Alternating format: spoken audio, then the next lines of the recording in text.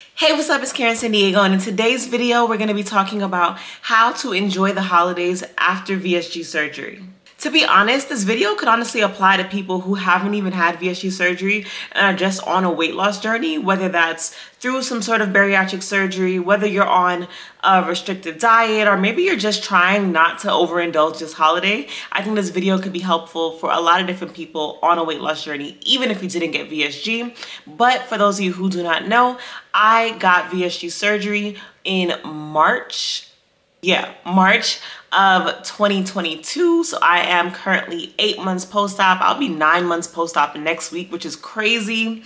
But with the holiday season approaching, it's definitely something that has been on my mind. How am I going to navigate the holidays and having all of these events to go to where food is going to be at the top of the to-do list?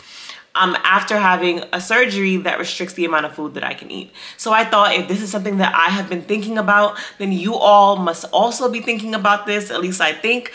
So I wanted to create this video to give you guys kind of like a guide on how to get through the holidays and actually enjoy it after VSG surgery or after starting your weight loss journey. The holidays are definitely a season of overeating, let's be honest. So this time of year can be very, very difficult for those of us who have had a surgery that prevents us from overeating.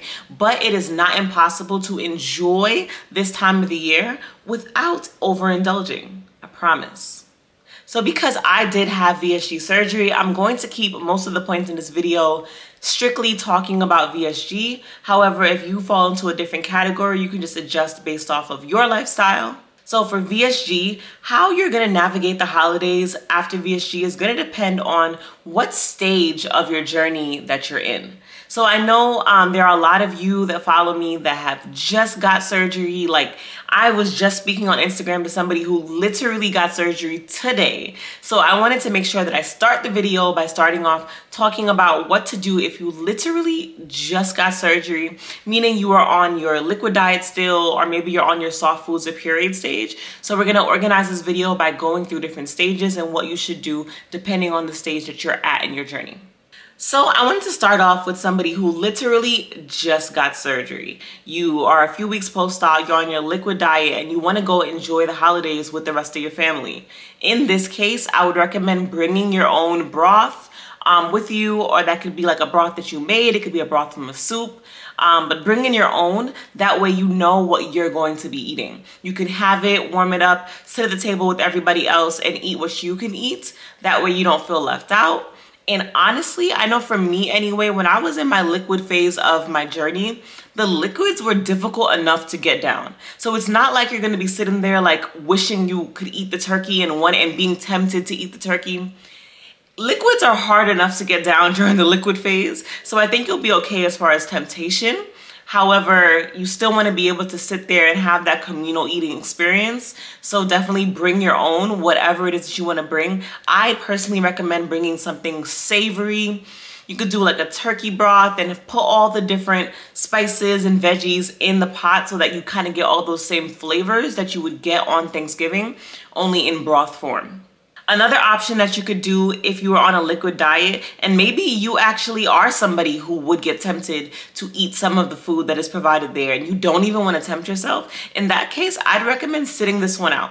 There will be other years, there will be other Thanksgivings, other Christmas celebrations. This was one that you can definitely celebrate at home. Maybe just you and a close loved one. Maybe you guys can just sit at home and kind of just do your own thing. That way you're not tempted.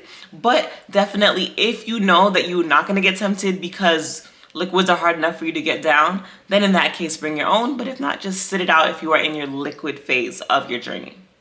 Also, for those of you on your liquid phase or your period phase, a good thing to do here as well would be to arrive late and leave early. That way you're there, you get to experience it, but you don't have to sit around and see people eating for too long and feel a little bit triggered by it. You can come in after maybe everybody's already sat down and eaten, and that would also give you the perfect setup to be able to eat your food in privacy where nobody would really notice that you're not eating that much food, because you got there after everybody already sat at the table and ate. So I think that is perfect to be able to kind of go unrecognized while also not giving yourself too much time to be able to overindulge. I didn't even write that one down. That was straight off the top of the head. That's a good idea, Karen. Let me write that down. Next on the list is if you are in your soft food stage or your pureed food stage. Good thing for you guys in this stage is you can actually eat a good amount of the things that are going to be at the table. In the soft food stage and the pureed food stage, all you really need to do is make sure that you are sticking to eating things that are soft in texture so that when you chew it, you can chew it down to a pureed consistency. So that means if you decide that you want to eat some turkey with some cranberry sauce, or you want to have a little bit of stuffing, or whatever it is that you want, just make sure that you're not eating something that is like red meat or anything that's going to be very difficult to chew to a pureed consistency. But a lot of the foods that we eat on Thanksgiving, at least in my family, a lot of those foods are foods that are softer and can be easily chewed down to a pureed consistency. Even if those foods aren't the foods that are like the highest in protein or the lowest in carbs or any of those things, you're going to be eating such a small amount that it is okay to taste a little bit of it, put a little bit on your plate. Make sure you chew until it is at a pureed consistency, and then just go ahead and have some. I'd recommend using little tiny bowls, maybe like the dessert plates would be a good option, just to make sure that you're seeing how small of a portion you're taking.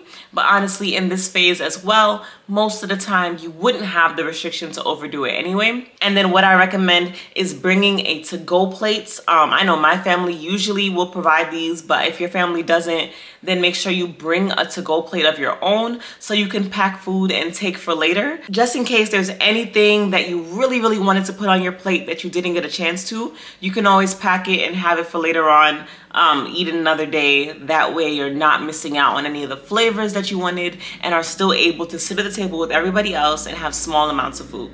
Another option for you in the pureed or soft food stage of your journey would be to bring your own thing. So let's say that you don't even want to go down the road of eating whatever is available because you're like, if I eat what's there, I'm gonna want to eat a plate of mac and cheese, and I know I shouldn't eat that, and I don't want to risk it. I don't want any of that. Honestly, I just have the mac and cheese. But if you're not like me and you do not want to do that, then I would 1000% recommend bringing your own dish, whether that is for you to have a personal dish for you to just eat at the time, or maybe providing something that can be shared with other people that you know is going to be good for you. Keeping in mind that during the pureed stage and the soft food stage, you can eat anything that is soft enough to chew to a pureed consistency. So that doesn't mean that you have to bring baby food to share with everybody.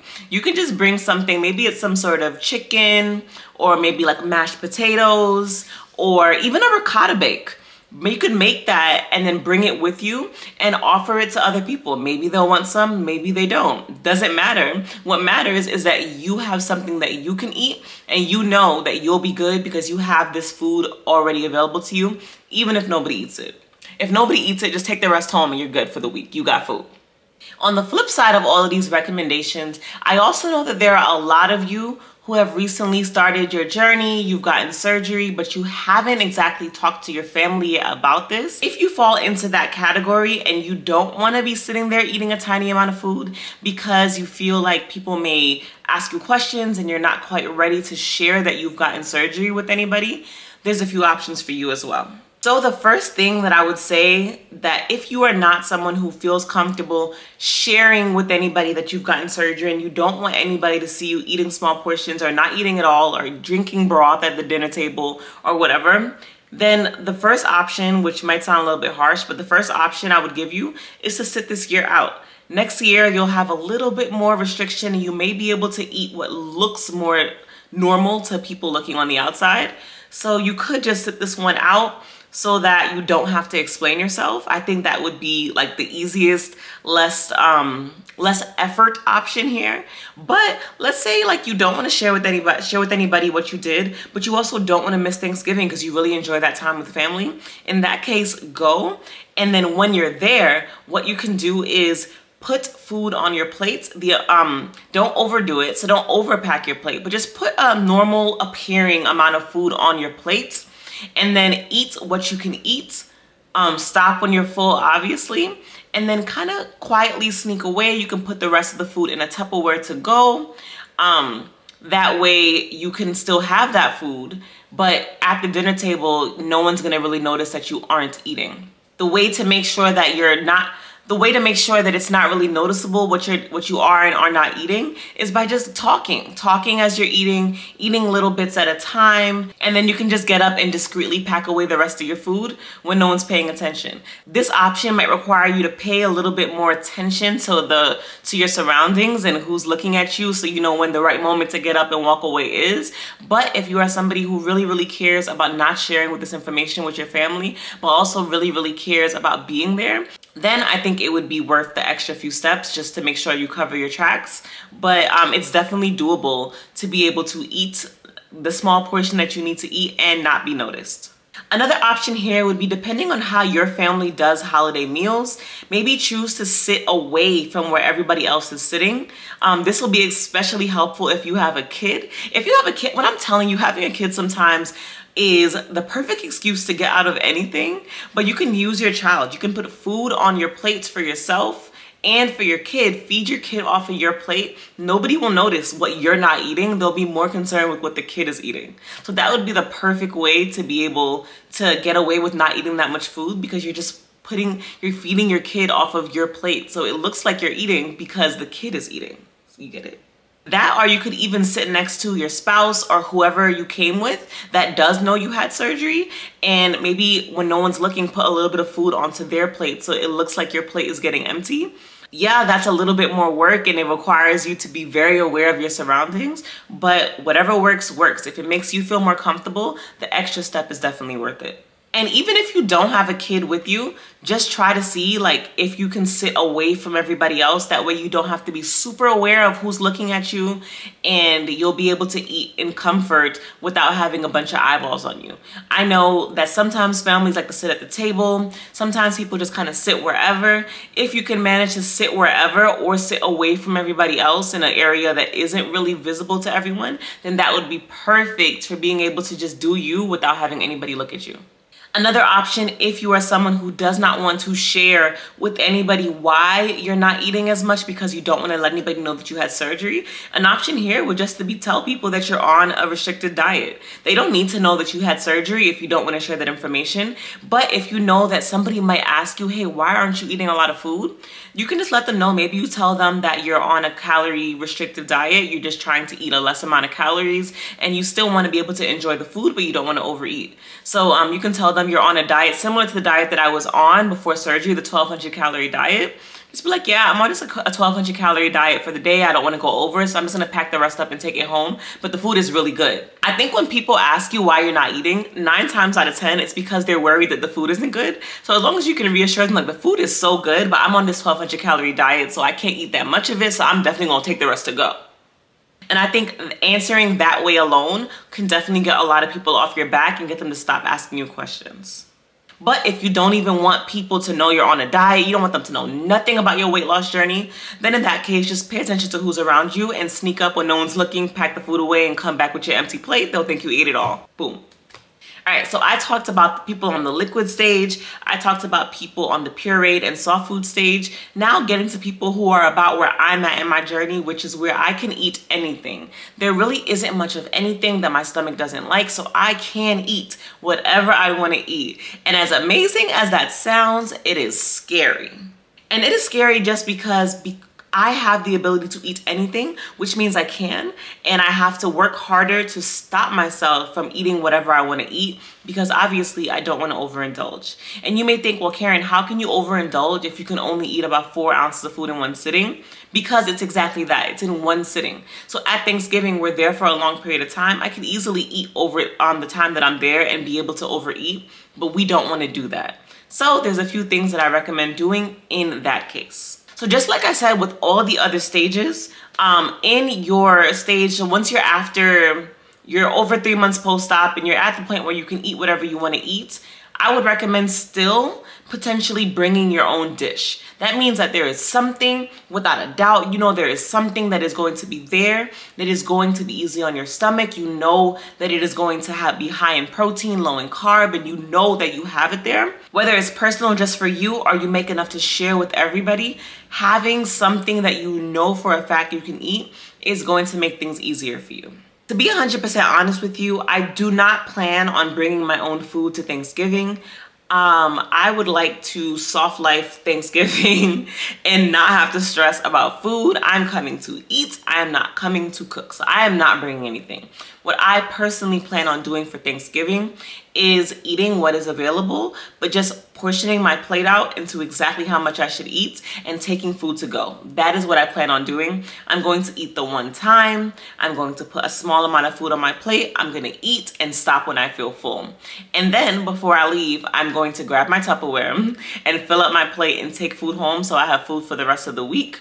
And I'm gonna try to stay away from taking anything that I shouldn't continue to eat. So my goal is to take a lot of the turkey home or any of the proteins and things like that. I love doing that because then I can take the turkey and make like a turkey salad type of thing, similar to like chicken salad but with turkey.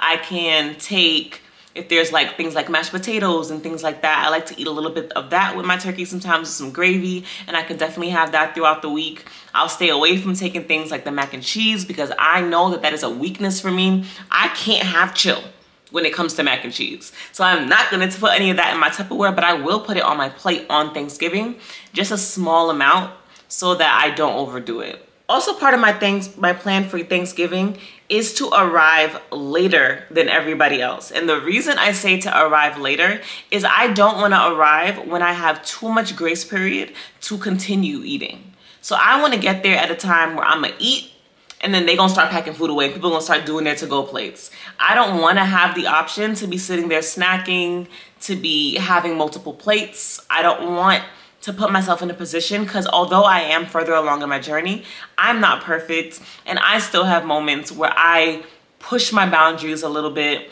So because it's Thanksgiving, I don't want to allow myself to do that. So I do plan to arrive slightly late as well. Same thing that I said for all the other stages, but just so that I know that I'm not giving myself too much time to continue eating.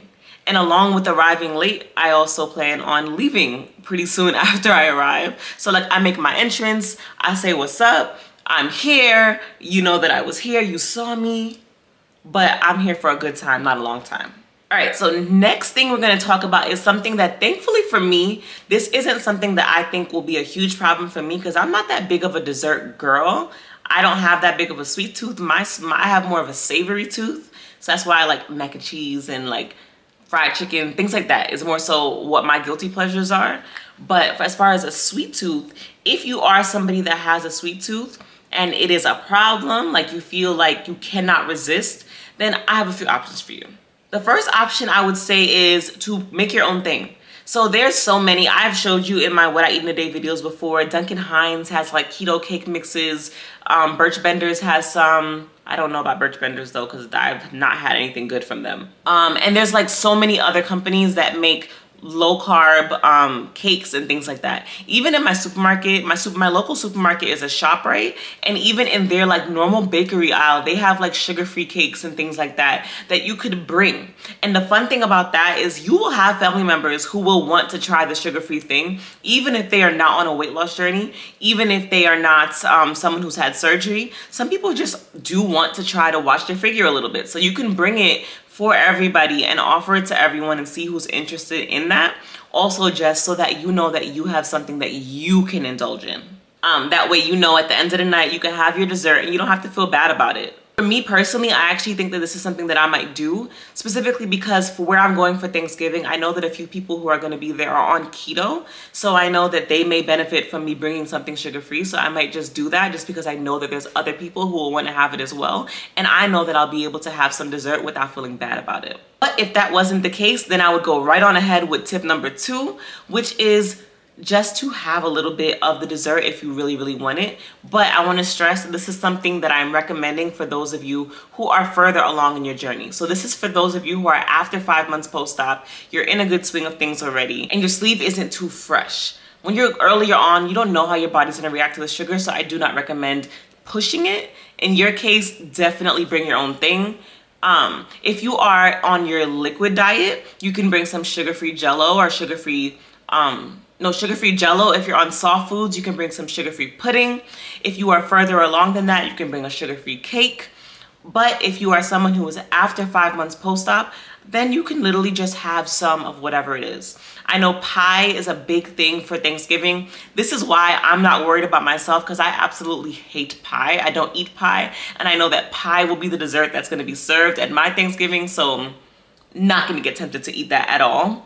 But if you are someone who loves pie and you are going to be tempted to eat that, take a tiny, tiny, tiny amount. Do not pack any to go in a to-go container, because you don't need to continue past this day. But in the moment, eat a tiny, tiny, tiny amount and let that be it. Just don't continue doing it, because that is where we mess ourselves up.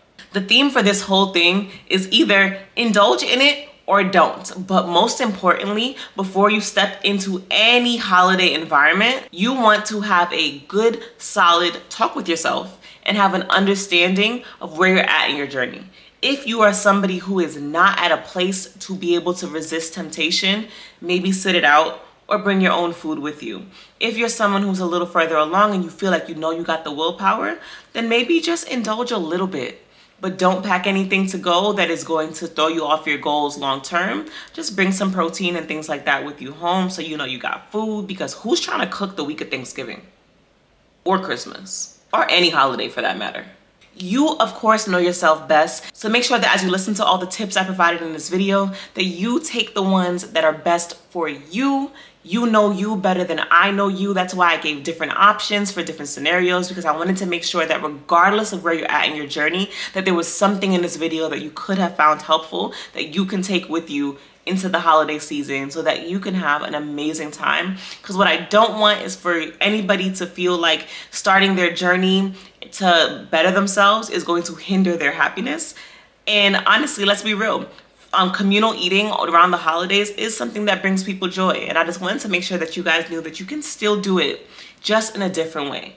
This whole process is a journey because you're relearning how to do life. And the holidays are no different. You do not have to count yourself out unless you feel like you need to this year. But even if you are counting yourselves out, you can find new things to do to make the holidays special for you and your family. So yeah, this is the end of this video. I really, really hope that you found this video helpful. I hope that you are going to have an amazing holiday season. If you enjoyed this video, make sure to go ahead and give me a thumbs up. Don't forget to subscribe, and I will see you in my next video.